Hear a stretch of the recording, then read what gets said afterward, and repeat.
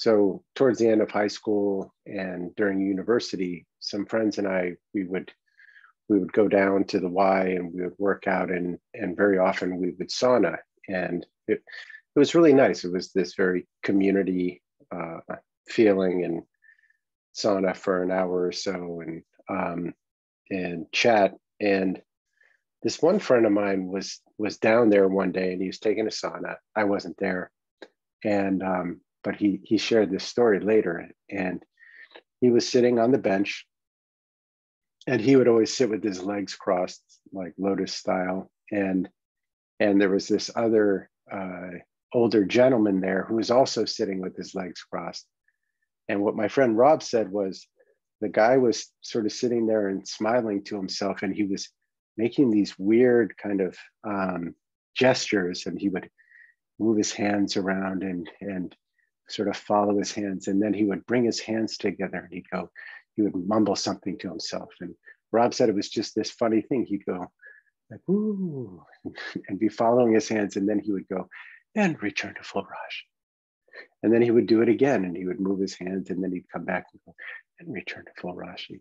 Now Rob said he didn't know exactly what the guy said, but he said it sounded like and return to full Rashi. And Rob started laughing, and actually the guy was very good natured about it, and also laughed. And I can't remember whether they talked or not, but it was this funny moment. And over the years, Rob and I, and then our group of friends, we would talk about returning to full Rashi, and the idea was kind of this idea of returning to center.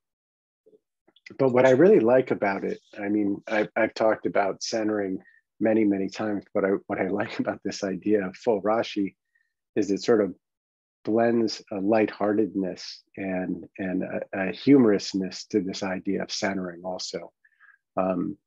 It's so useful to be able to return to a place where you feel centered and you feel whole, and you feel that you have the capacity to handle whatever's coming up. And what better resource to add to it than some good humor and some good nature. And I love the fact that even when Rob just started laughing, he wasn't the way he described it, he wasn't laughing at the guy. He was just laughing because it was this kind of joyous thing, and the guy also laughed.